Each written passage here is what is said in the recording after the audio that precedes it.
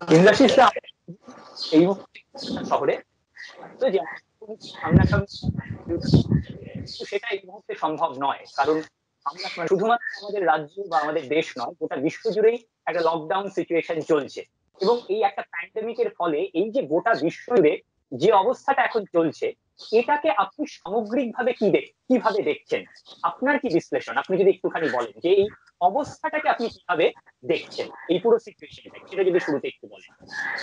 এই অবস্থানটাকে দেখছি মানে সবাই, প্রায় প্রত্যেকটা মানুষ, বিশ্বে আর যত মানুষ বেঁচে আছেন প্রত্যেকের কাছেই এটা একটা নতুন অভিজ্ঞতা, এটা একটা uniqueness in the eyes of world. এই কারণে বলছি, সব পৃথিবীর সমস্ত কিছুই কারুর না কারুর অভিজ্ঞ লোক পাওয়া যায় কোথাও না কোথাও, যে এটা তিনি দেখেছেন। খুব কম করে হলেও অন্তত 10 জন লোক পৃথিবীর একটা অভিজ্ঞতা করেছেন। কিন্তু এমন সিচুয়েশন যেখানে আমরা সবাই এক প্ল্যাটফর্মে আছি, কেউ কিচ্ছু জানে না, যার ভবিষ্যৎ নিয়ে এক্সপার্ট থেকে শুরু করে খুব নভিস লোকও কিছু জানে না। একটা আইডিয়া, একটা অ্যান্টিসিপেশন, সেইভাবে মানুষ ভাবছে। কিন্তু এটা একটা ইউনিকনেস, যেটা হচ্ছে ব্যাপারটার মধ্যে সবাই নতুন আমরা। এটা একটা অভিজ্ঞতাও বলা যেতে পারে, খারাপ ভালো সেটা পরবর্তীকালে সময় বেঁচে থাকতে গেলে অনেক আপস এন্ড ডাউনস আসবে, অনেক কিছু আছে, যুদ্ধ আছে, মহামারী আছে। তবে এরকম একটা অভিজ্ঞতা যে আমরা সম্মুখীন হয়েছি, এটা একটা ব্যাপার আমি এভাবে দেখছি, এবং একটা এক্সট্রাঅর্ডিনারি টাইম এটা, যে সময় দাঁড়িয়ে আমরা বুঝতে পারছি না যে এর ভবিষ্যৎ কি। ভবিষ্যৎ তো শুধু একটা জিনিসের উপর ডিপেন্ডেন্ট নয়, ভবিষ্যৎ একটা ফাইন্যান্সিয়াল ক্রাইসিস, একটা বড় প্রবলেম ভবিষ্যতে, জানি না কি হবে এতে। ঠিক একটা ভয়ানক অর্থনৈতিক সংকট আসতে চলছে, একটা বিশ্ব মন্দা আসতে চলেছে, বিশ্ব মন্দা আসতে চলেছে। বিশ্ব মন্দার একটা দিক আছে, যারা ইকোনমিস্টরা অনেক ভালো বলতে পারবেন, যে একটা দিকে যখন নেমে যাচ্ছে বিশ্ব অর্থনীতি, তখন আর একটা কোনো সেক্টর ডেফিনেটলি সেখানে উঠে আসে। সেইটা আবার একটা ব্যাপার, সেখান থেকে আবার ডিস্ট্রিবিউশন হবে, আবার সবকিছু নর্মাল হবে, সেটাই ঠিক। আবার একটা পজিটিভ দিক হচ্ছে, সমস্ত কিছু এত দিন ধরে এত পলিউশন, এত খোদার উপর খোদকারি আমরা করেছি, তার একটা সময় হয়েছে, একটু রেস্ট পাচ্ছে সমস্ত কিছু। আবার ওজোন লেয়ার হয়তো কিছুটা হিল হয়ে যাচ্ছে, আকাশ পরিষ্কার হচ্ছে, ফুসফুস ভালো হবে, বাতাস হচ্ছে। তো but at the cost of so many lives, এটাও একটা বড় ব্যাপার। একদম নিঃসন্দেহে সেটাও খুবই ভয়ানক। সারা পৃথিবীতে যত বছর, যত দিন পৃথিবী থাকবে, কিছু হতে গেলে কিছু মানুষ, কিছু সময়, কিছু দেশ, কিছু সিস্টেমকে স্যাক্রিফাইস করতে হবেই। এটা এটা এটা জেনারিক রুল পৃথিবীতে, কখনো সবাইকে স্যাটিসফাই করে সবকিছু করা যাবে না। ফলে at the cost of something we are getting something. কালকে আমিও মারা যেতে পারি, but at the cost of me কেউ কিছু বেনিফিটেড হবে। হ্যাঁ, এটা এটা কোনো আনন্দেরও খবর না, দুঃখেরও খবর না, বাট এটা একটা ন্যাচারাল প্রসেসের ভেতর দিয়ে যাচ্ছি, উই উইল ওভারকাম ইট, সেটাভাবেই দেখছি। একদম নিঃসন্দেহে। ইন্দ্রাশিস দা, আপনারই একটা ইন্টারভিউ আমি দেখছিলাম, যে আপনি বলছিলেন যে প্রতিনিয়ত আমরা ছুটে চলেছি, প্রত্যেকেই ছুটছি, এবং কখন কিসের পেছনে কেন ছুটছি সেটাও বোধহয় আমাদের অনেকের কাছে পরিষ্কার নয়। এবং আপনি বলছিলেন যে প্রতিনিয়ত একের পর এক আধুনিক গ্যাজেটস চলে আসছে, পরের পর, সেটা হয়তো আমরা ঠিকভাবে ব্যবহার করতেও জানি না। এই যে হঠাৎ করে ছুটে চলার মাঝে এই হঠাৎ করে থেমে যাওয়া একটা শখ, কোথাও কি আমাদের এইরকম একটা উপলব্ধিতেও নিয়ে যাবে, যে আমরা কি কোথাও ভাবতে বসবো যে আমরা কেন ছুটছিলাম, এত কিসের পেছনে ছুটছিলাম, বা এই এই আমরা কতটা ঠিক অ্যাবজর্ব করতে পারছিলাম পুরো পুরো এই এই একের পর এক এই যে প্রযুক্তিবিদ্যার এই যে পরের পর গেজেটস গুলো আসছে, সেটা কতটা আমরা অ্যাবজর্ব করতে পারছিলাম, বা এই যে ছুটে চলাটা কেন, সেটা কি আমরা কোথাও উপলব্ধি করতে পারবো এই সিচুয়েশনটার পর? ছুটে চলাটা কেন, এটার কিন্তু একটা প্রপার উত্তর আছে। এক নম্বর হচ্ছে ইনার্শিয়া। একটা গতি যখন শুরু হয়ে গেছে, এটাকে কন্টিনিউ করতেই হবে, এবং একের পর এক ইনোভেশন, প্রোগ্রেস, এগুলো যদি না হয়, মানুষ বসে যাবে। মানুষ তো বসে এমনি যেতে পারবে না, যতদিন প্রাণ আছে তোমাকে কিছু না কিছু করতেই হবে, আমাকে কিছু না কিছু করতেই হবে। এবং সেইখানে বড় বড় মাথাগুলো যখন জন্মে গেছে, বড় বড় মাথাগুলো যখন আছে, তারা তো আর আইডিয়াল বসে থাকতে পারে না, তাদের কিছু না কিছু করতেই হবে। যেমন micro array analysis, micro array data analysis করছে, রোবট স্ট্রাকচারাল অ্যানালিসিস চলছে, একদম প্রপার লেভেলের ডেটা, অ্যাডভান্স ডেটা অ্যানালিসিস চলছে, এবং ন্যানো টেকনোলজির উপর বিভিন্ন কাজ, মাইক্রো ন্যানো টেকনোলজির বিভিন্ন কাজ হচ্ছে। তো এই এত কাজ, এত অ্যাডভান্সমেন্ট, এটা কাদের জন্য? ছড়াতে তো হবে, নিজেকে প্রমাণ করতে হবে, জাহির করতে হবে। ইনার্শিয়াতে আমরা চলছি, এটাকে থামানোর কোনো জায়গা নেই, কোনো রাস্তা নেই।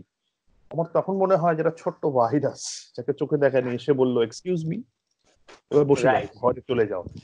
ইট প্রুভস যে টিল ডেট একটা এন্টায়ার পৃথিবীর যা কর্মকাণ্ড, তার কাছে আমরা কিচ্ছু না, ইটস অ্যাবসলিউটলি নাথিং। এই আমরা যে যাই কোথাও আমরা নিজেদের আলটিমেট ভেবে বসছিলাম, সেটা বোধহয় একটুখানি ভেবে দেখার আছে। কিচ্ছু পাল্টাবে না, আমি বলছি আলটিমেট ভেবে বসেছিলাম। এখন আমাকে অনেকেই ফোন করে, আমার কথা হয়, ফোনে কথা বলছি অনেকের সাথে, অনেকেই বলছে যে এবার তো বুঝতে পারছি কত ইম্পর্টেন্ট, কত ক্ষুদ্র আমরা। আবার শুরু হোক নতুন লাইফটা, মানে আবার যখন সব আবার আমরা নর্মাল সেই হয়ে যাবে গতির মধ্যে ঢুকে যাব। Within 2 days। আমি বলছি সেই গাড়ি থেকে বের করে একটা লোক গল গল করে থুতু ফেলবে রাস্তায়, সেই রাস্তা নোংরা করবে, সেই ধোঁয়া ছড়ে যাবে, সেই বাসে চেঁচামেচি হবে, সেই ভিড়ে লোক ঝুলবে, সব ফিরে আসবে। মানুষ কিচ্ছু শেখে না, ধ্বংস ছাড়া কোনো উপায় নেই এক একটা সময়ের। ঠিক। আপনার একটা ছবি যেটা আমার অত্যন্ত প্রিয়, পিউপায়, পিউপায় মৃত্যুর একটা দার্শনিক দীক্ষা কোথাও ছবিটার মধ্যে ছিল। এবার সেই জায়গায় দাঁড়িয়ে দেখুন, মানে এই অল্প সময়ের জন্য হলেও, মানে ধরুন যে মানুষগুলোকে শিল্প, সাহিত্য, সংস্কৃতি, গান কিছুই সেভাবে এক করতে পারেনি, ধর্ম বা রাজনীতি তো নয়ই, কিন্তু এই অল্প সময়ের জন্য একটা ভয়, মৃত্যু ভয়, কোথাও কিন্তু এই অল্প সময়ের জন্য হলেও তাদেরকে এক করেছে। আমরা একটুখানি একভাবে ভাবতে চেষ্টা করছি। এটাকে কিভাবে দেখছেন, এটাকে কিভাবে আপনি ব্যাখ্যা আর করছেন? আমি একটা দুটো জিনিস দেখেছি, যে মৃত্যু ভয় যেমন হুম মানুষ পেয়েছিল, এখনো হুম সেভাবে পাননি। কারণ 138 কোটির দেশে আমাদের হুম রাজ্যে 20 জন আজ অব্দি, এবং সারা হুম। ভারতবর্ষে 1024 জন। মানে রাইট, রাইট। এই সংখ্যাটা যদি সার্টিফিকেটের হয়তো আরো হিসেবে বাড়তে কিচ্ছু থাকে, না, আমরা আশা করব কিচ্ছু বাড়বে না। হ্যাঁ, না। বাড়বে, তখন হয়তো। বাড়বে, মানে অঙ্কের খাতিরেই বাড়বে, কিন্তু হুম, এই ট্রেন্ডে বাড়লে এমন কিছু হবে না। আমি চাইছি আউটব্রেক না করুক এবং এই ট্রেন্ডটা আস্তে একদম। আস্তে কমে আসুক। Compare to the total pollution of the world, R compare to the Indian pollution, it is nothing. ফলে মানুষের কাছে যখনই একটা ইম্পর্টেন্ট জিনিস দেখলাম, মৃত্যু ভয় হুম ততদিন অব্দি ছিল যতক্ষণ তাদের খিদের অসুবিধাটা ছিল না। এবার যেই লকডাউন ঘোষণা করা হলো, মানুষের মধ্যে খিদেটা তো খুব চেনা, প্রত্যেকদিন ঠিক। পাই আমাদের, আমরা জানি খিদে কেমন লাগে। খিদেটা সুপারসিড করলো মৃত্যু ভয়কে, মানে মৃত্যু ভয়টা অতটাও এখন তাদের মধ্যে নেই। তার জন্য দোকানে বাজারে বিরাট লাইন পড়তে লাগলো, যার যা প্রয়োজন তার থেকে 10 গুণ খাবার সঞ্চয় করতে লাগলেন। এটা কি ঠিক। এক হবার লক্ষণ? এক হবার লক্ষণ নয়। আমি আগে বাঁচি, এই যে ইনার্শিয়া, এই যে এই বেঁচে হুম থাকাটা, হুম আমি হুম একটা হুম। গুছিয়ে নেবো এতদিন ধরে যেটা চলছে, আমি আমার প্রমোশন দেখবো, আমার কর্পোরেটে তো কাউকে চাকরি বার করতেই হবে, 4-5 জনকে তাদের বেল কার্ভ হয়, অনেক কিছু হয়, তার মধ্যে বার করতে হয়। এটা শুধুমাত্র আমার সাস্টেনেন্সের জন্য, কারণ টপ লেভেলের যে লোকটা যে মাইনে পায়, তার হয়তো হুম হুম। 50 গুণ মাইনে পায়, সেই যদি তার মাইনে অন্তত এটা 5-6% স্যাক্রিফাইস করে, নিচের লেভেলের ডিস্ট্রিবিউশন কার্ভটা অনেক প্রপার হয়, কিন্তু করে না কেউ, এটা দেখে রাখবে। রাইট। তার জন্য এত ছাঁটাই, এত তৈরি হয়। এটা লজিক দেওয়া হয় যে কোম্পানিটাকে চালাতে গেলে অনেক এটা করার দরকার, কিন্তু কোম্পানি সেই লজিকে কিন্তু চলে না, যে ইকুয়াল ডিস্ট্রিবিউশন হয়তো একটা জায়গায় হওয়ার দরকার, সেটা হয় না। হ্যাঁ, অনেক সময় দরকার হয়, 10 জন লোককে, এই যে বললাম সবাইকে নিয়ে চলা যায় না, কাউকে হুম হুম হুম বাদ হুম। দিলে হয়তো অনেকে ভালো করে চলতে পারবে। কিন্তু এট সেম টাইম ওই মডেলটা কখনো দেখা হয় না যে ইকুয়ালি ডিস্ট্রিবিউটেড করে হয়তো কিছুটা জায়গা ফিরে পাবো আমি। Right, right. তো সেইখানে দেখেছি আমি, এই এক হচ্ছে মানুষ, ওই আবার বলছি, ওই কিছু দিনের জন্য কিছু করার নেই বলে, সব স্বার্থের খাতিরই এক হচ্ছে। রাইট, এই অল্প সময় কিছু উপায় নেই বলেই হয়তো হচ্ছে। হ্যাঁ, আবার যেই কালকে জীবন শুরু হয়ে যাবে, আবার আমি তোমার থেকে এগিয়ে যেতে চাইবো, আবার সেই র্যাট রেসটা শুরু হয়ে যাবে। আরো একটা শুরু হয়ে যাবে। এই নিয়ে আমি খুব একটা আশাবাদী কিছু নই। হ্যাঁ, যদি কিছু মানুষও পরিবর্তন হয়, কিছু মানুষ দেখেন, তবে হ্যাঁ, ভালো জিনিস অনেক হচ্ছে, শুধুমাত্র নিরাশার কথা বলবো না। প্রচুর ক্লাব, প্রচুর যারা ছোট ছোট সংস্থান, তারা হুম এগিয়ে আসছে, তারা সাহায্য হুম করছেন, এরা বরাবরই করে থাকেন। এই যেমন মানুষ খুব চেঞ্জ হয় না, যা ভেতর থেকে ছোটবেলা থেকে যা থাকে না, বা যে পরিবেশে বড় হয়, যা ব্রিঙ্গিং এ বড় হয়, সেটাই চলতে থাকে, এবং সেইটারই একটা ট্রেন্ড গঠন হতে হতে যায়। আমার যেটা মনে হয়েছে, আমাদের সাংস্কৃতিক রুচি বা সাংস্কৃতিক আস্তে আস্তে একটা জায়গায় হয়তো ভেঙে পড়ছে, যার জন্য ঠিক তৈরি হতে পারছি না আমরা সেইভাবে। তো ঠিক। সেইভাবেই জিনিসটাকে দেখছি আমি, যে কিছু ভালো জিনিস অবভিয়াসলি প্যারালি আসছে, বাট যারা যেরকম তারা সেরকমই থাকবে বলেই আমার বিশ্বাস। ঠিক। খুব ঠিক। পরিবর্তন কিছু। ঠিক, আপনার পার্সেল ছবিতে একটা ডায়লগ ছিল যেখানে কাকা বলছে যে শুভ্র, তোর সামনে একটা ক্যারিয়ার পড়ে আছে, ক্যারিয়ার হ্যাঁ। পড়ে আছে, লাইফ তোকে ডাকছে। হুম। আর দাদা, দাদা ইনফিনিটির ডাক শুনতে পেয়ে গেছে। এবার হ্যাঁ। ছবিটার শেষে, কাকাকে একটা ভয়ানক ডিসিশন নিতে হয়। ডিসিশন, ওটা নেওয়া ছাড়া হয়তো কোনো উপায় ছিল না। হুম। তাকে ভয়ানক ডিসিশনটাই নিতে হচ্ছিল শুভ্রর ক্যারিয়ারটাকে কোথাও সেভ করার জন্য। তাকে সিলেক্টিভ হতে হয়েছিল যে আমি কাকে বাঁচাবো, রাইট। শুভ্রকে বাঁচাবো নাকি আমার দাদাকে বাঁচাবো। এবার ইটালিতে আমরা খানিকটা সেই রকমই দেখলাম ইন্দ্রাশিস দা, যখন পরের পর বেড গুলো ছাপিয়ে যাচ্ছে, চিকিৎসা আর দিতে পারছে না সবাইকে, তখন কিন্তু তাদের সিলেক্টিভ হতে হচ্ছে। প্রবীণদের, তাদের আর তারা মানে বেড প্রোভাইড করতে পারছে না, যাদের বাঁচার সম্ভাবনা বেশি, বাঁচার সম্ভাবনা প্রবল, তরুণদের চিকিৎসা দেওয়া হচ্ছে, এই সিদ্ধান্ত নেওয়া হলো। প্রবীণদের আমাদের মানে ছেড়ে দিতে বাধ্য হলাম আমরা। এটাকে, এই সিচুয়েশনটাকে আপনি কিভাবে দেখছেন? আপনার ছবিতেও মানে ঠিক এরকম না হলো, আমি মানে এই একটা কোথাও যেন মানে লিঙ্ক করার একটা একটা চেষ্টা করছেন আপনি। এটা কিভাবে দেখছেন আপনি এই এই এই এই অবস্থাটা? এটা তো খুবই, আমরা সেভাবে ভাবি না বলে হয়তো এটাকে অনেকেই খারাপ, ছবিটা যারা দেখেছেন তারা অনেক তর্ক তুলেছিলেন আমার সাথে, এবং সেটা আমি কোনো আপত্তিও করি না। হুম অনেক হুম জায়গায় বহু ফেস্টিভ্যাল দেখানো হয়েছে, বহু জায়গায় স্ট্রিমিং হয়েছে, এবং রাইট বহু রাইট কোয়েশ্চেন আনসারে আমি ফেস করেছি, এবং খুব টাফ টাফ কোয়েশ্চেন ছিল, এবং এখানে খুব হিউম্যান রাইটস এর প্রচুর মানুষজন কোয়েশ্চেন করেছিলেন ছবিটাকে নিয়ে। হুম তখন আমি প্রায়োরিটি অফ সিলেকশন বলেছিলাম যে আমরা খুব প্রায়োরিটি সিলেক্ট করতে পারি না, তার মানে কি কালকে আমার এটা দরকার হচ্ছে। আমরা লং টার্ম, আমি 10 বছরে আমি দেখছি 10 বছরে যদি 1 লক্ষ লোক বেঁচে যায় এই সামান্য কিছু স্যাক্রিফাইসের মাধ্যমে, যেটা কম্পেয়ার টু 10 লক্ষ অনেক কম, সেখানে আমি 10 লক্ষ মানুষেরই ঘটনাটা দেখবো। যেমন ম্যান আওয়ার খুব ইম্পর্টেন্ট। একটা হুম সিনেমা দেখার জন্য 200টা লোক হলে যান, 2 ঘন্টা হুম করে সময় দেন, তার মানে আমার হুম 400 ম্যান আওয়ার এক্সপেন্ড করছি। 400 ম্যান রাইট আওয়ার যদি ইকোনমিক্যালি আমি দেখি, একটা টাকা দিয়ে গুণ করি, সে টাকাটা অনেক, রাইট এবং সেই টাকাটা নষ্ট করার অধিকার আমার নেই আমি যদি ছবিটা খারাপ বানাই। At the right same time, এত কটা মানুষ, লক্ষ লক্ষ মানুষ আজ অসুস্থ হচ্ছেন, তো ঠিক। সেইখানে আমি 100 জন লোককে বাঁচাতে পারবো 4-5 জন লোকের পেছনে সময় বা ব্যয় না করে, যেটা আমি জানি অলরেডি লস্ট ব্যাটল। আমি জানি এখানে খুব ইমোশনাল জায়গা জড়িয়ে, আমার হলে আমিও খুব ঠিক কষ্ট পাবো, ঠিক কিন্তু রাষ্ট্রকে, দেশকে, সমাজকে কোথাও না কোথাও একটা খুব শক্ত ডিসিশন নিতে হয়। বলা পেছন থেকে খুব সোজা, অমানবিক, খারাপ, কিন্তু অনেক ডিসিশন নিতে হয় যেখানে অনেক স্যাক্রিফাইস করতে হতে পারে। তো সেটা খুব স্ট্রং ডিসিশন, সেটা যারা রাষ্ট্র চালান, যারা নেতা, তারা বোঝেন। আমি সেইভাবেই কমলেশ্বর মুখোপাধ্যায় বা ওরকে কাকার চরিত্রটাকে উত্তরণ হুম দেওয়ার চেষ্টা করেছিলাম, যে ওই ঠিক রকম মানসিক ঠিক উত্তরণ একদম। হলেই তবে যারা এরকম ডিসিশন নিতে পারেন। সেখানে আমিও পৌঁছতে পারিনি, আমি চেষ্টা করছি সিনেমা ওনাকে ওখানে পৌঁছে দেবার, যে ডিসিশন তো আমি আপনি নিতে পারবো না, সেরকমই একজন মানুষ একদম। নিতে পারে। তো সেটা যদি হয়, পৃথিবীতে এরকম মানুষ যদি থাকেন যারা, যাদের হাতে আমরা ভরসা করে নিজেদের ছাড়তে পারি, এটা খুব অভাব আমি এখন দেখি, কিন্তু এটা সত্যি কথা। ইন্দ্রশিস একটু পার্সেলের প্রসঙ্গে আসি। আপনি মানে সরাসরি ক্ষতিগ্রস্ত বলা যেতে পারে, কারণ কি ছবিটা রিলিজ করে হলমুখী হচ্ছিল দর্শক, কিন্তু হঠাৎ করে এই সিচুয়েশনের জন্য কিছু করারও নেই, বন্ধ হয়ে গেল। হ্যাঁ, হ্যাঁ, এই একজন ইন্ডিপেন্ডেন্ট ফিল্ম মেকার হিসেবে যখন এইরকম একটা ছবি বন্ধ হয়ে যায়, মানে আমরা চাইবো আবার হয়তো সময়টা ভালো হবে এবং পার্সেল নতুন করে রিলিজ করবে আবার, এবং দর্শক হলমুখী হবেন, সবই ঠিক আছে, কিন্তু এটা কতটা ক্রাইসিস তৈরি করে একজন ইন্ডিপেন্ডেন্ট ফিল্ম মেকারের কাছে এইভাবে বন্ধ হয়ে যাওয়াটা?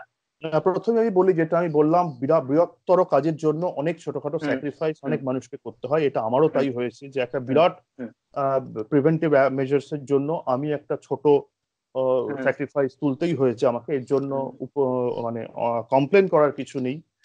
তবে হুম সত্যি করে ব্যক্তিগত দিক থেকে তো হ্যাঁ, হুম এটা আমার পক্ষে বিরাট ক্ষতি, আমাদের পক্ষে যারা ছবিটার হুম সঙ্গে যুক্ত, বিরাট একদম। ক্ষতি। হুম তবে একটা সেম টাইম এটাও বলবো, যখন শুরু হবে সবকিছু নর্মাল, এই ছবিটাকে সুযোগ দেওয়া উচিত বাকি ছবিগুলো যারা, যেগুলো চলছিল তার সাথে, যদি বাকিরাও এই একটা অসম, মানে আমার ছবি রিলিজ হবে এই সময়ের মধ্যে, যদি ঝগড়া ঝাঁপিয়ে না, আমি হলেও হয়তো তাই করতাম, যারা আগে প্রায়োরিটি অনুযায়ী একটা স্টেপ বাই স্টেপ ডিসিশন নিয়ে যেগুলো যেগুলো আটকে আছে সেগুলো আগে রিলিজ হবে, তারপর আমরা রিলিজ করবো। সুন্দরভাবে সমাধান করা যায় যদি মানুষ চায়, আমি এটাই বারবার বলছি, তখন আবার রিলিজ হবে। হ্যাঁ, তখন এই প্রমোশন, এই ট্রেন্ডটা তো রাখতে পারবো না, কিন্তু একটা অপটিমাইজেশন যেটাকে আমরা বলি, যতটা করে যতটা আউটপুট পাওয়া যায়, যতটা কম ইনপুট দিয়ে যতটা আউটপুট পাওয়া যায়, সেই চেষ্টাটা আমরা করব। আশা করি কিছুটা সাকসেসফুল হব, তখন মানুষ দেখবেন। রাইট। ইন্দ্রজিৎ একটু পার্সেলের কথা যদি বলেন, মানে পার্সেলের মানে একদম শুরু থেকে স্ক্রিপ্ট রাইটিং থেকে শুরু করে তারপর শুটিং, এই পুরো পর্বটা কিরকম ছিল, এবং পার্সেলে আপনি সেই অর্থে বড় একজন স্টার ঋতুপর্ণা সেনগুপ্ত, তার সঙ্গে কাজ করলেন, সেই এক্সপিরিয়েন্সটা পুরোটা যদি একটু জার্নিটা ছোট করে শেয়ার করেন আমাদের। এই ঋতুপর্ণা সেনগুপ্তের সাথে আমার দিল্লিতে আলাপ হয়েছিল, একটা কাজ আমরা করবো ভেবেছিলাম একসাথে, এবং হুম এবং তিনি অত্যন্ত কোঅপারেটিভ, মানে ভীষণই, কোনোদিনই আমার মনে হয়নি উনি স্টার, বা উনি উনি খুবই বন্ধু স্থানীয় আমার কাছে এখন। উনি রাইট। মিশেছেন এবং অসম্ভব হেল্প করেছেন ছবিটাকে এগিয়ে নিয়ে যাওয়ার জন্য। হুম তিনি নিজে হুম অভিনয় করেছেন, সঙ্গে অপুদা, শাশ্বত চ্যাটার্জি হুম আছেন, একদম তিনি একদম। হুম করেছেন। আবার হুম আহ, আমার কোনো কমপ্লেন বা খুবই ভালো অভিজ্ঞতা, আমার কোনো কমপ্লেন তো নেই, খুবই ভালো অভিজ্ঞতা পুরো ছবি জুড়ে, এবং ভবিষ্যতে আমি আরো কাজ করতে চাই যদি এরকম ভাবে সুযোগ পাই। কারণ আমরা ইন্ডিপেন্ডেন্ট ফিল্ম মেকারদের খুব, মানুষ তো খুবই হাতে গোনা মানুষ আমাদের পাশে দাঁড়ান এবং এগিয়ে আসেন। আমি খুব যে বলছি না যে আমি চাইছি যে আর এগিয়ে আসুন, কিন্তু সত্যি করেই হয়তো আমরা যেটা কর্পোরেটে যেটা করি, যে ইন্ডাকশন পিরিয়ড, যে একজন নতুন কেউ এলে তাকে যেভাবে একটা স্ট্রাকচারালি, রাইট। সেটা আমি কিছুই পাইনি প্রায় এখান থেকে।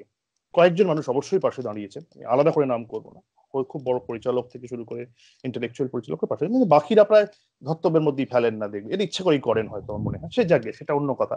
সেখান থেকে উনি পাশে দাঁড়িয়েছেন, এটা আমার কাছে একটা বিরাট ব্যাপার, এবং সাহায্য করছেন। আমরা এগোচ্ছি ছবি নিয়ে, বাংলা ছবিকে চেষ্টা করছি ইন্টারন্যাশনালি পৌঁছে দিতে। আবার বলছি সেটা আমি কত ভালো বানাচ্ছি খারাপ বানাচ্ছি তার উপর না, আমি চেষ্টা করছি আমার দিক থেকে একটা ল্যাঙ্গুয়েজ তৈরি করে, সিনেমাটিক ল্যাঙ্গুয়েজের উপর আস্থা রেখে। কারণ আমার মনে হয় আমরা সিনেমাটিক ল্যাঙ্গুয়েজের দিক থেকে একটু পিছিয়ে আসছি, এবং লোকেরাও সেটা হয়তো বুঝতে পারছেন না, বা যে ল্যাঙ্গুয়েজটা দেখছেন ওটাও হয়তো ঠিক সিনেমাটিক বলে তাদের নয় অ্যাকচুয়ালি। সেটা অনেকেই ভালো চেষ্টা করছেন কাজ, সেভাবে আমিও চেষ্টা করছি আমার দিক থেকে। তো এইখান থেকে পার্সেল আমি চেষ্টা করি, যেমন পার্সেলের মজাটা হচ্ছে ইন্টারন্যাশনাল রিভিউজ এসছে খুব প্রচন্ড পজিটিভ, আর এখানকার রিভিউ অনেক পজিটিভ রিভিউ এসছে, বা অনেকেই চিত্রনাট্য নিয়ে কিছুটা সমালোচনা করছেন, কতটা ইয়ে করছেন, কিন্তু আমি এটা বারবারই বলেছি এটা নন এক্সপ্লিসিট একটা স্ক্রিপ্ট, এবং ভীষণ ওপেন এন্ডেড একটা স্ক্রিপ্ট, সেইভাবেই ছবিটাকে দেখা উচিত। সেটা অনেকে আবার সেই স্ক্রিপ্টেরও প্রচন্ড প্রশংসা করেছেন, আবার এখানে অনেকে স্ক্রিপ্ট নিয়ে অনেক কথা বলেছেন। তো এটা একটা ভ্যারি, এবং প্রচুর মানুষ প্রচুর পয়েন্টস তুলেছেন ছবিটা নিয়ে, যেটা আমার কাছে খুব সাকসেসফুল মনে হয়েছে, যে এত মানুষ এই যে প্রচুর মানুষের আলোচনা, প্রচুর মানুষের ইনভলভমেন্ট, এটাই মনে হয় একটা ইন্ডিপেন্ডেন্ট জার্নিতে খুব বেশি ভাবে জরুরি। অ্যাবসলিউটলি। বিলু রাক্ষস আর পিউপাই কি হয়েছিল, মানুষের কিছু কমন পয়েন্টস ছিল প্রচুর, যে এটা খুব ভালো, এটা একটুখানি কেমন যেন। এইখানে প্রচুর মানুষ প্রচুর বলছে, কিন্তু কারোর মধ্যে কমন পয়েন্ট নেই।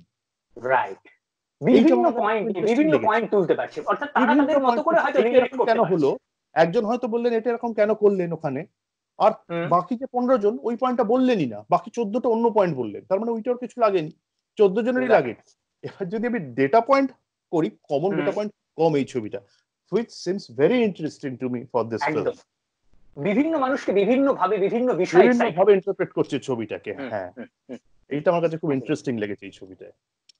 একটু ইন্দ্রাশিসদা বলুন যে এই অবসরের সময়গুলো আপনি কিভাবে কাটাচ্ছেন এখন, সেটা যদি একটুখানি দর্শকদের কাছে জানান, যে এখন বই পড়ে বা সিনেমা দেখে, হ্যাঁ, বা কিভাবে কাটছে এই সময়গুলো। সবাই যা করছেন, আমি ছেলেকে অঙ্ক করাচ্ছি, অনেক পুরোনো একটা ছোটবেলা ফিরে আসছে অঙ্ক করাতে গিয়ে। ও জাস্ট ওই ফ্র্যাকশন এগুলো শুরু করেছে, সিম্পলিফিকেশন শুরু করেছে, এগুলো করছি। আমার মনে পড়ছে যখন আমি করতাম, তারপর তো করা হয়নি কোনোদিন, এটা করাচ্ছি, এটা একটা সময় কাটছে। আর কিছুটা মিউজিক শুনি, আমি প্রচুর মিউজিক শুনছি, সিনেমা তো দেখছি, নেটফ্লিক্সে সিনেমা দেখছি। তবে যেটা হচ্ছে, একটা জিনিস হচ্ছে, আমি ভেবেছিলাম স্ক্রিপ্ট লিখবো, কিছু স্ক্রিপ্ট আমার পড়ে আছে, সেইটা আমি বলছি যে আমার ঠিক মাথা কাজ করছে না স্ক্রিপ্টটা লেখার জন্য, এখন এক লাইনও লিখতে পারিনি। সেটার কারণটা কি? সেটা কি এই অচলাবস্থা, এই ডামাডোলটার জন্য? হ্যাঁ, ডামাডোলটা, মাথার মধ্যে একটা আনসার্টেনটি যখন কিছুর মধ্যে থাকে না, তখন আমার কিছু কাজের কথা হয়ে আছে, এখন তাদের সাথেও কথাবার্তা চলছে এর মধ্যে।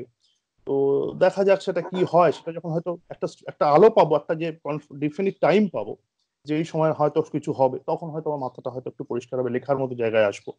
আদারওয়াইজ সিনেমা দেখছি, বই পড়ছি, ইতিহাস পড়ছি মেনলি আমি একটু, এটা করেই সময় কাটছে। এটা তো নিজের সঙ্গে সময় কাটানোর একটা বিরাট বড় স্কোপ। এবার নিজের সঙ্গে, মানে ধরুন অতীতের কিছু সুন্দর মুহূর্ত বা কিছু স্মৃতি, যেইগুলোর সঙ্গে আপনি মানে আবার ফিরে যেতে চান, বা সেই রকম কোন স্মৃতি বা মুহূর্তের সঙ্গে আবার সময় কাটাচ্ছেন, যেগুলো আপনার কাছে এই মুহূর্তে মানে ভাবার সময় পাচ্ছেন নতুন করে, যেগুলো আপনার কাছে আবার নতুন করে সিগনিফিকেন্ট হচ্ছে, সেরকম কোন স্মৃতি বা মুহূর্ত যেগুলো আপনি শেয়ার করতে চান? হ্যাঁ, সেরকম তো মনেই হচ্ছে। আমার আমার আমার মায়ের কথা খুব মনে পড়ে এই ছুটির দিনে আর কি। মা চলে গেছেন 2009।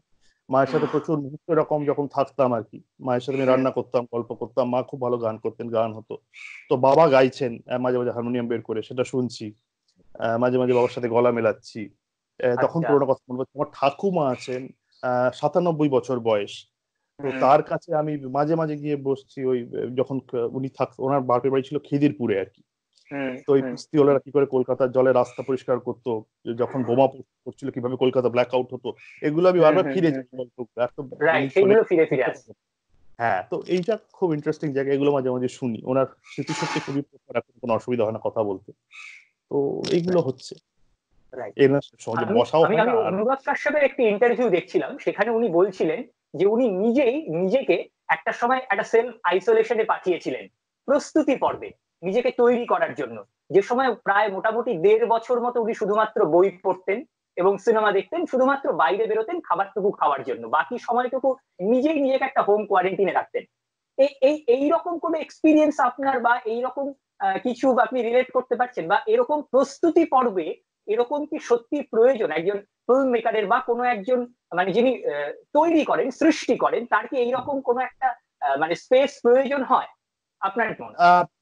স্পেস প্রয়োজন হয় কিনা আমি জানি না, তবে এটা সিমিলার অভিজ্ঞতা আমার হয়েছে। আমি আচ্ছা সেলফ আইসোলেশনে না যেতে মানে আমি বাধ্য হয়েছিলাম যখন আমি ইউকে তে ছিলাম। যখন আমি আচ্ছা প্রথমবার ইউকে যাই, আচ্ছা তখন আমি একটা ছোট্ট বাড়িতে থাকতাম এবং অলমোস্ট আমার প্রায় চারপাশে কেউ ছিল না, আমার আর কি মানে ভীষণই একা। আচ্ছা তো আচ্ছা তার আগে ছিলাম আমি আফ্রিকায় বহুদিন আর কি। আচ্ছা আচ্ছা কিন্তু সেখানে আমার তাও বন্ধু বান্ধব ছিল। কিন্তু ইউকে তে যখন আমি থাকি, আমি লন্ডনের বেলসাইজ পার্ক বলে একটা জায়গায় থাকতাম। সেখানে আমার একটা ছোট্ট বাড়ি ছিল, প্রায় কেউ ছিল না। তো ওইখানে একটা লম্বা ছুটি পড়েছিল তখন ইউকে তে, প্রায় 10-15 দিন। তো একদম একা, ঠিক ওই সময় আমি সেলফ আইসোলেশনে ছিলাম এবং আমি একই কাজ করতাম। তখন আমার হাতে বই ছিল না খুব একটা, আর তখন অনলাইন বইও খুব একটা বেরোয়নি। তখন আমি সিনেমা দেখতাম এবং আচ্ছা অসম্ভব সিনেমা দেখেছিলাম আমি ওই সময় দাঁড়িয়ে। এবং সিনেমাটাতে একটা নিজের কাছেই নিজে বিভিন্ন চার্ট তৈরি করতাম সিনেমা দেখা, যে ধরা যাক বেলজিয়ামের ডিরেক্টরদের ছবি দেখবো ক্রোনোলজিক্যাল অর্ডারে, অমুক থেকে কিভাবে তার সিনেমার গতি চেঞ্জ হয়েছে, কিভাবে ল্যাঙ্গুয়েজ চেঞ্জ হয়েছে, এগুলো নিজের কাছে নিজে স্টাডি করতে করতে যেতাম। ইন্ডিয়ান সিনেমাও প্রচুর দেখতাম তখন আর কি ওই সময়। ঠিক ওইটার জন্যই হয়তো আজকে আমার সিনেমার এই পোকাটা আমাকে কামড়েছে, ঠিক ওই সময়টার রাইট, জন্যই মানে আজকে তখন আমি তখন সিনেমা কি করছি আপনি ওই ভেবেছিলেন সময়টার যে জন্য। আপনি ফিল্ম ডিরেক্টর হবেন? না তখন কি সেই না প্ল্যানিংটা না না আমার প্ল্যানিংটা ছিল? না না না না আচ্ছা আমি আমি অভিনয় করতে খুব ভালোবাসতাম। আমি স্কুলে অভিনয় করতাম এবং খুব নামও করেছিলাম অভিনয় করে। আচ্ছা আচ্ছা তো ফলে হ্যাঁ, তো অভিনয়টা আমার মাথার মধ্যে ছিল করব করব, কিন্তু না, ফিল্ম ডিরেকশন আমি কোনোদিন ভাবিনি। ওই আচ্ছা, সময়টার সেটা পরে আমার হঠাৎ মায়ের কিভাবে? ওই ওই ওই ওই তারপরে এখন ফিরে আসি, আমার মায়ের ক্যান্সার ডায়াগনোসড হয়। তো ওই তিন আচ্ছা বছর মাকে আমি খুব অদ্ভুত সিচুয়েশনে দেখেছিলাম। আমার মা খুব স্পোর্টিং মানুষ ছিলেন। ঠিক সেই সময় আমার ইউএস চলে যাই আমি। মা যখন প্রথম ফেজটা কাটিয়ে ওঠেন ইউএস চলে যাই, তারপরে ইউএস এ অনেক দিন থাকি আমি। তারপরে মায়ের আবার রেকার করে, তখন আমি ফিরে আসি ইউএস থেকে। কিন্তু তখন মা চলে যান আর কি। I left no stone unturned, অনেক চেষ্টা করে মাকে বাঁচাতে পাইনি। তো তখন আমি দেখেছিলাম যে পৃথিবীটা নানান রকমের কাজ হয়ে থাকে, কিছু মানে লাইফ শুড গো অন, কিছুই চেঞ্জ হয় না। অথচ একটা মানুষ যখন ঘরে এত কষ্ট পাচ্ছে, কিছুই চেঞ্জ হচ্ছে না, মানে যে জল ভরার জল হচ্ছে, ডাল ভরার ডাল করছে। তো তখন আমি দেখলাম যে আই শুড ডু সামথিং, যেটা সমস্ত কিছু আমার এই সাহিত্য ভালোবাসা, আমার মিউজিকের প্রতি ভালোবাসা, আমার অভিনয়ের প্রতি ভালোবাসা, কি করে একটা জায়গাতে আনবো, এবং দ্যাট ইজ সিনেমা। এবং একজনের কথা বলতে আমি রাজা সেনের কাছে তখন যাই, পরিচালক রাজা সেন। তখন থেকে আমার সিনেমার ব্যাপারটা মাথায় আসে, একটা শর্ট ফিল্ম বানাই, লিভিং বিয়ন্ড দ্য লাইন। খুব খারাপ ছবি বানিয়েছিলাম, কিন্তু সেটা একটা অদ্ভুত পুরস্কার পেয়ে যায়। তো তারপর থেকে মনে হয় এটা বানিয়েও পুরস্কার পাওয়া যায়, তাহলে আমি ঠিক পথে এগোচ্ছি। তারপরে ছোট ছোট ছবি বানাতে থাকি, তারপরে বিলু রাক্ষস, পিউপা, পার্সেল। কলকাতার সাউন্ডস্কেপটা তো হঠাৎ পুরো বদলে গেছে, এই যে এত শব্দ, এই শব্দ থেকে হঠাৎ মুক্তি, এই এইটাকে কিভাবে এনজয় করছেন, এই বদলে যাওয়া সাউন্ডস্কেপ হঠাৎ? পুরোটাই এনজয় করছি, নীল আকাশ এনজয় করছি। হ্যাঁ, আমি দুদিন বেরিয়েছিলাম বাড়ির কাজের জন্য। হুম যত কিছু দরকার হয় তার জন্য বেরিয়েছিলাম। আমি রাস্তায় দাঁড়িয়েছিলাম, জাস্ট 3 মিনিট ফাঁকা একদম একটা জায়গায় দাঁড়িয়েছিলাম, সত্যি কথাই বলছি। হুম হুম ইনস্পায়ার লকডাউন পেয়ে ফাঁকা দাঁড়িয়েছিলাম, ওইটা আমি খুব এনজয় করেছি, যে কলকাতা একটা রাস্তা থেকে একটা শেষ প্রান্ত অব্দি দেখা যাচ্ছে একটা লোক নেই, জন নেই। এটা আমি বিদেশে অনেক দেখতাম, যখন রাস্তায় হাঁটতাম, যে ফাঁকা রাস্তা, একটা লোক। এখানেও তাই আমি দেখলাম। তো খুবই অদ্ভুত লেগেছিল। আবার যেহেতু বিষয়টার পেছনে একটা সিরিয়াস কারণ আছে, তাই বলতে পারবো না খুব আনন্দ করেছিলাম বা ভালো লেগেছিল। তবে হ্যাঁ, একটা উপলব্ধি হয়েছিল, একটা উপলব্ধি আস্তে আস্তে ভেতরে আসছে। হুম সেটা জানি না কতটা কি হবে আলটিমেটলি। আবার নর্মাল লাইফ শুরু হলে নিজের প্রতি নিজের বিশ্বাসটাও তো নেই, নিজেকে হুম কতটা সেই উপলব্ধির মধ্যে রাখতে পারবো। তবে চেষ্টা করব একটা ভালো মানুষ হয়ে বেরিয়ে আসতে এই সময়ের পরে, আর একটু ভালো রাইট মানুষ বেরিয়ে আসতে। রাইট এই রাইট। সাউন্ডস্কেপও তার মধ্যে একটা ইন্টারেস্টিং পার্ট, প্রচুর পাখির ডাক এসে গেছে এখন, যেটা আগে প্রচুর ছিল না। পাখি, একদম একদম। প্রচুর আমি পাখি এরকমও দেখছিলাম যে অনেক ডলফিন তারা বেরিয়ে এসছে, বেরিয়ে হ্যাঁ, আসছে। হ্যাঁ, যাদের দেখা কলকাতায় তো যেত না ওগুলো দেখার সেইভাবে। সুযোগ নেই। হ্যাঁ, হ্যাঁ, তারপর তবে আমি দেখছি, রাস্তায় হরিণ আমি ঘুরে চারপাশে বেড়াচ্ছে, অবজার্ভ প্রচুর করছি যে এন্ডেঞ্জার হ্যাঁ, স্পেসিস বেরিয়ে এসছে। আমি যেটা দেখছি গিরগিটি প্রচুর বেরিয়েছে। আমি এত গিরগিটি আগে দেখিনি, খুব হুম রেয়ারলি তার চোখে পড়ছে, একটা গিরগিটি চোখে দেখতে পাচ্ছি। পাখি প্রচুর দেখতে পাচ্ছি, আমাদের বাড়ির পেছনে গাছ আছে, সেখানে প্রচুর পাখি আসছে। কাকেদের উপদ্রব বেড়েছে, ফলে খাবার পাচ্ছে না বলে হয়তো একটু বেড়েছে। তো সেইখান থেকে একটা অদ্ভুত উপলব্ধি তো হচ্ছে বটেই। আর মানে হাওয়া এটা দিচ্ছে কোথাও বস। বোঝা যাচ্ছে যে আমরা অনেকটা স্পেস দখল করেছিলাম এতদিন। হ্যাঁ, মানে কোথাও আমরা আমরা যে আবার এত করে এত নেবো, স্পেস। আবার করে নেবো, ও কারু কেউ আমরা শিক্ষা নেবো না, আবার করে নেবো। না, সে তো বটেই, সে তো বটেই। হ্যাঁ, ইন্দ্রজিৎদা, অনেকে প্যানিক করছে এই লকডাউন সিচুয়েশনে, যে মানসিক স্বাস্থ্য নিয়ে ভাবছে, যে কিভাবে এতদিন বাড়ির মধ্যে বন্দি অবস্থায় থাকবে, সেটা নিয়ে রীতিমতো প্যানিক শুরু হয়ে গেছে। তাদেরকে কি বলবেন, তাদের উদ্দেশ্যে কি বলবেন? না, আমি বলার কি, অনেক ডাক্তার আছে বলার বড় বড়, আমি যে আমার যেটা মনে হয় এই এই এই যে কোনো মানসিক ভাবে অনেকেই হয়তো বাড়িতে বসে থাকতেন, এমনি বাড়িতে বসে থাকতেন, কিন্তু যে জানতে পারলেন আমি বেরোতে পারবো না, সেইটা একটা সাইকোলজিক্যাল ব্যারিয়ার তৈরি করে। মানে উনি যখন থাকতেন এমনি থাকতেন, বেরোবার ইচ্ছে হতো না, কিন্তু ওই মনে হতো যে বেরোবার ইচ্ছে হতো, বেরোতে পারি, কিন্তু এখন সেটা ইচ্ছে হয়েও বেরোতে পারবো না, এটা একটা মানসিক ব্যারিয়ার তৈরি করছে। কিন্তু পৃথিবীর কোটি কোটি মানুষ সবাই এটার ভেতরে যাচ্ছে, সবাই ভেতর দিয়ে যাচ্ছে। তো আপনি আর একা একটা সেখানে ভেবে কি করবেন? এটা ভালোর জন্য হচ্ছে, নানান রকমের কাজকর্ম আছে, ছাদ আছে, যদি কমপ্লেক্স থাকে কমপ্লেক্স আছে, হেঁটে বেড়াবেন, ঘুরে বেড়াবেন। আর সত্যি করতে এই মুহূর্তে দাঁড়িয়ে আবার বলছি, প্যানিক করার কিচ্ছু নেই। মাত্র 20টা কেস ডিটেক্টেড হয়েছে সারা ভারতবর্ষে, 1120টা না 124টা কেস ডিটেক্টেড হয়েছে, যেটা ভারতবর্ষের জনসংখ্যার নিরিখে খুবই সামান্য। আমি দেখলাম ওয়ার্ল্ড কাউন্টারে 130 কোটি বলছে, 138 কোটি, 138 কোটি। যদি এটা ভাবেন, এটা মানে খুবই ভালো জায়গায় এখনো পর্যন্ত আমরা আছি। এটাকে বাড়তে দেওয়া উচিত নয়, তাই জন্য আইসোলেশনে থাকুন, ঘরে থাকুন, এটা সাবধানে থাকুন। এটা যদি মিটে যায়, তবে নতুন মানুষ হয়ে একটা উপলব্ধি নিয়ে বেরোবেন, সেটা সকলের পক্ষে খুব ভালো আমার মনে হয়। একদম একদম। ইন্দ্রাশিস দা, অসংখ্য ধন্যবাদ, আপনি এই সময় দিলেন আমাদের এবং একটা অভিনব পন্থায় আমরা এই স্কাইপ ইন্টারভিউটা করলাম, এবং আশা করি আমরা খুব দ্রুত এই সিচুয়েশনটা কাটিয়ে উঠবো এবং আমরা মুখোমুখি একটা ইন্টারভিউ করব। ধন্যবাদ ইন্দ্রাশিস। Thank you.